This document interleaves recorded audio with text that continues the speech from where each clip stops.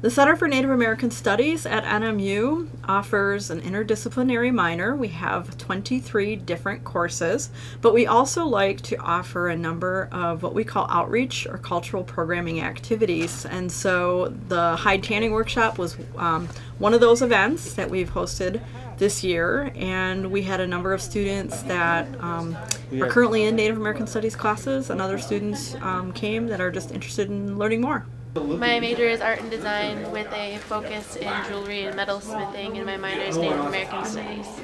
The last time that I learned how to do this, it was a really great experience, and I want to do it on my own someday. So I'm going to get as much experience doing it as possible, and then maybe utilize it in some of my metal work. And do the same to this side after. So a lot of our workshops are very much centered on active learning, hands-on, make and take, so people are actually able to take the product home.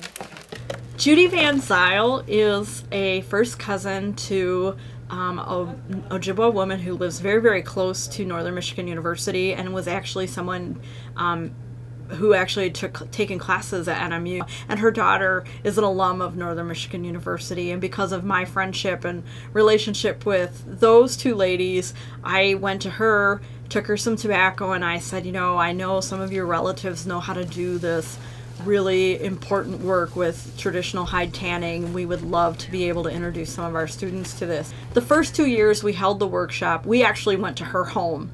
So this last year, in doing it just recently, this was the first time we convinced her to come to Marquette and share her knowledge and her gifts with our students. My grandparents and my parents used to do this, so I kind of caught on to what they were doing. I kind of changed some stuff. Some friends told me use duct tape when the hole is hidey. Otherwise it takes a long time, you know, got to sew up all the holes. I'm going to say four or five hides out of that I got this year that I'm going to use for making moccasins for my family. When I've had the good fortune of having something that's brain tanned, you can feel something that's more earthy, more connected to the maker and the wearer. And so when I've had moccasins that are brain tanned deer hide, there's just something that you know there was extra special time and care taken in making those, in making that effort.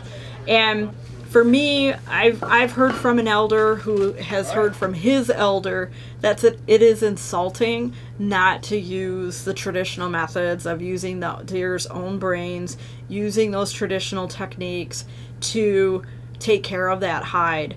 And so even though tools evolve, obviously we're using metal to help with some of this stuff, and we're using PV pipe to, you know, hold the horse up for scraping.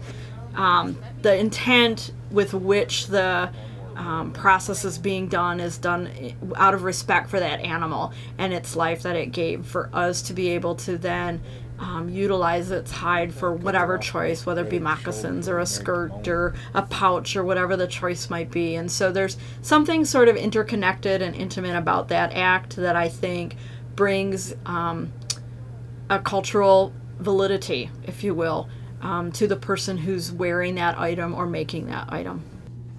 Again, I think our students who have been able and fortunate enough to go to some of these workshops, the hide workshop in particular, I think it's one of those rare life opportunities that they're not necessarily going to be able to experience away from the college setting. The workplace is out there, and it's, you know, it's there, it's waiting. But when you're in college, you have a chance to take hold and take advantage of some of these kind of workshops, and I hope that our students appreciate these opportunities and how it can enrich their own lives and experience. No matter what major a student is, there's ways to tie it back to Native American studies. Again, it's kind of all these, it's a spider web, it's all connected.